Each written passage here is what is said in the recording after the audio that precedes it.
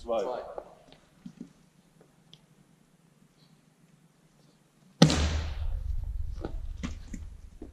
Drei. Andere Seite. 1.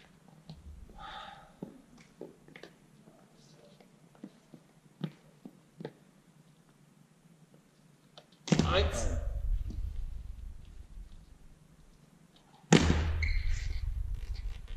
2. 3.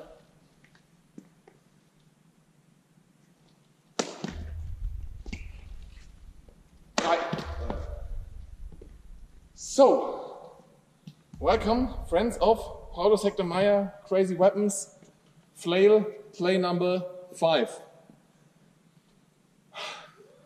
Ein Oberschlag in der Tuschel, overstrike in the flail. So, the situation is we start in a very uncomfortable situation. He describes, I stand with my right leg in front and my hand in the middle of my stick and the other on the rear edge. And then I do a strike to his, as he presented, lower leg. So we assume that he is somehow showing me his leg so that I gonna strike for it. And because of the situation, I had to overextend because maybe I just do a step in them. I had to overextend and keep my balance and lose my right grip.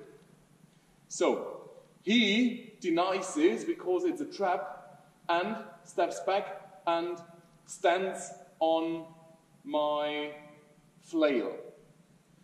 This is more or less a situation he shows when he now strikes me using his step back in to get to strike to my head.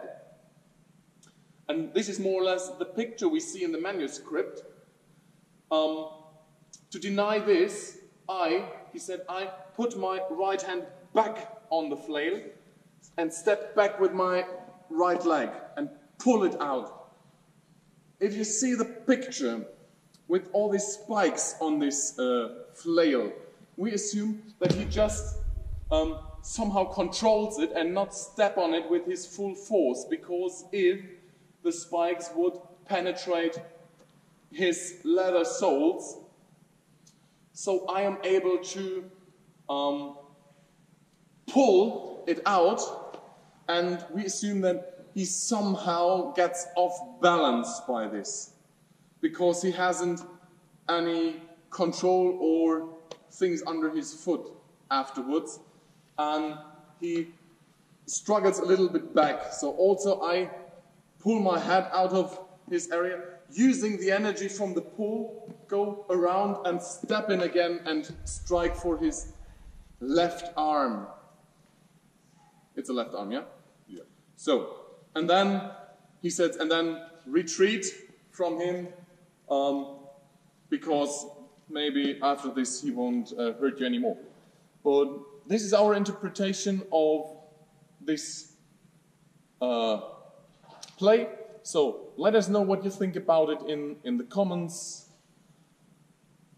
And to the next time.